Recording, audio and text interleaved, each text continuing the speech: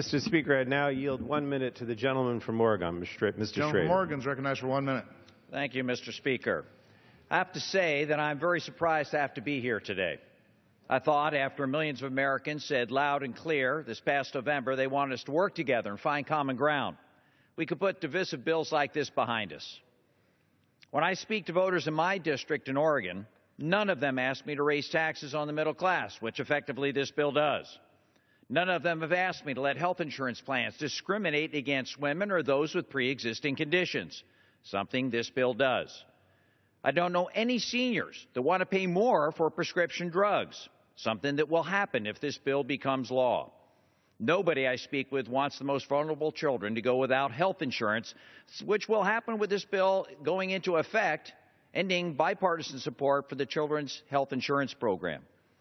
Nobody I know wants to see the deficit grow to pass on more debt to our future generations or reduce the solvency of the Medicare Trust Fund.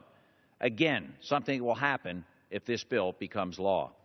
Mr. Speaker, I don't think my constituents or Americans want us to stop wasting time, come together, put this partisan nonsense behind us, and urge my colleagues right now to vote no on this bill and get our priorities in line. Gentleman from Pennsylvania.